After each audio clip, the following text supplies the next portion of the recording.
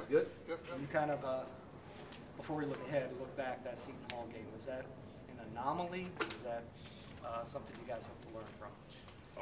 Both. I mean, we definitely have to learn from it, but I do think it is not an anomaly, but it was a weird game for us. You know, I think we struggled on both ends of the floor, and you know, usually when we don't hit shots, we can kind of make up for it on defense, but we just didn't have it tonight. So, Did Coach let you know about it, or? I mean, definitely, as he should, he let us know about it.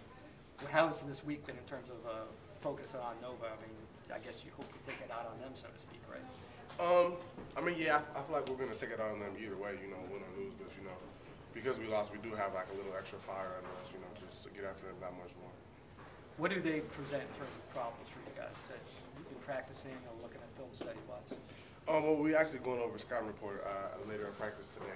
But I mean, you know, they're a good team. I'm not sure what the record is, but you know, every year they're a very good team. And I think, you know, we need to just stay focused on the next game and look ahead and get ready to play. So really, it doesn't matter at this point who your next opponent is so much as if you guys play your game, you're going to be okay. So what specifically about your game that you didn't do at Seton Hall do you want to do Saturday? You know, we gotta play better defense. We gotta play better defense to limit them to one shot, get the rebound, and score. Does that Villanova rivalry mean anything to you? The history between Georgetown and Nova? Yeah, definitely. It does. It does. Why? I mean, you've seen it on TV, or? I mean, yeah, that, and I think you know we have a rivalry with every team. I feel like 'cause when we play them, it feels like a rivalry. So I mean, we're gonna go in there like it's a rivalry game. Big East teams. I mean, you're getting deep into the Big East schedule. You guys, you feeling it? Have you been beat up either physically, mentally? Is there a wall that you got to convince yourself to get over?